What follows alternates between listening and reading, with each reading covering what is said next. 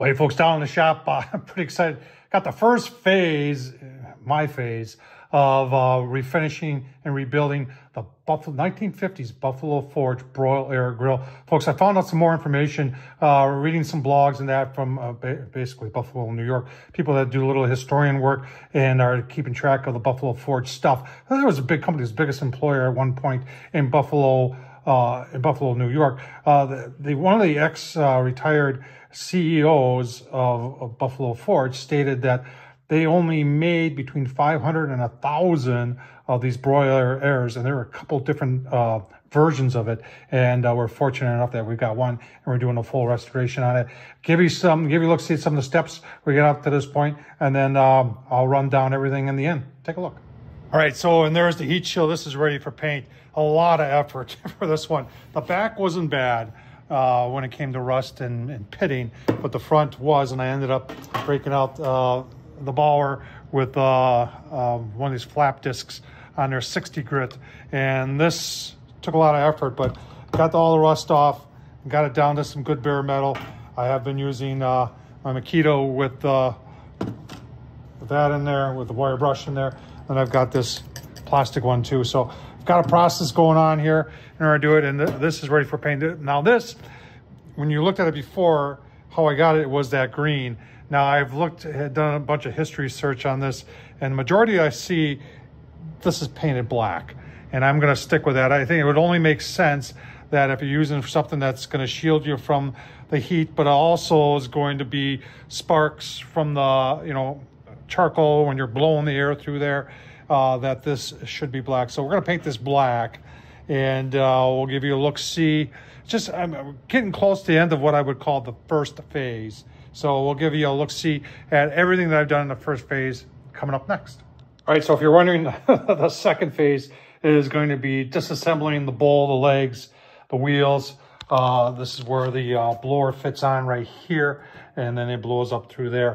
And taking all that apart, start cleaning it, trying to get it as good as I can get it to painting. And then we're going to stick with the colors that are on there. The wheels are going to be the only thing that's going to be a challenge, I think, in this.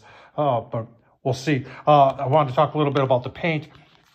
I think I've talked about this before, and like I said, I'm leaving some of the other videos.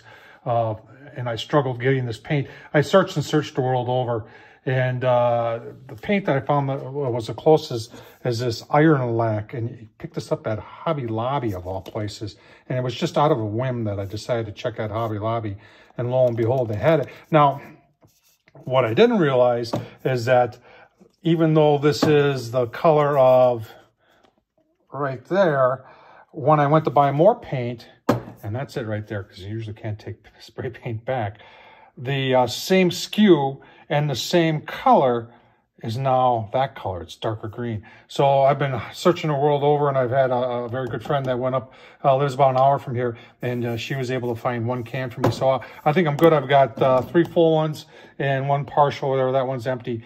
And I think we'll be good for paint. I tell you what, this thing has been full of challenges, but I've enjoyed every bit along the way. Let's take a final look. All right, so I can't be happier with the way things turned out.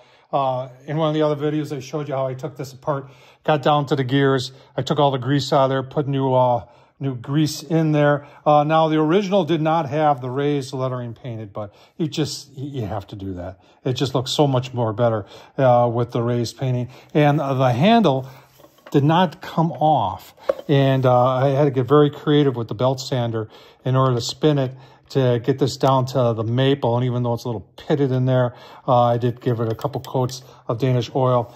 Took that totally apart, got that cleaned up on the inside. I think I showed you one of the other ones where there was some rust in there, and I even painted. The spinner was red, and everything works. And even the handle, when I was stripping it, I noticed that the handle was red.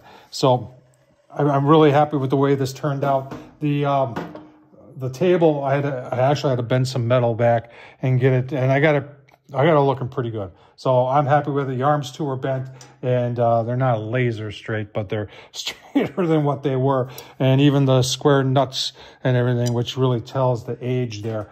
So I don't know. Right now I probably have 4 or 5 hours into this, maybe even a little bit more. The sanding and the stripping took obviously the longest, and then figuring this thing out. But like I said, everything came apart real cool. So I'm hopeful that the rest of that comes apart. I hope you're enjoying this. If you'd like to see more of this, like I said, this is, I don't know what I'm gonna do with it when it's done. It's gonna sit down here in the basement in the land of grills. But I'll find some place for it eventually. If you enjoy what you're seeing, if you want to support the channel, super thanks down below. And hey, if you're wondering about the grill grate, I haven't started yet, but I've got it sitting. I found that's actually a pan for a pot, and there's no hole in the bottom, and I've got some evap bowl rust. That stuff right there, and they swear it works. It's non-toxic and all that stuff. So we're gonna try evap bowl rust on the grill grate and see if we can't restore that too. Tom Horsman at YouTube. Don't forget to subscribe. There'll be more of this coming up soon. Thanks for watching, folks.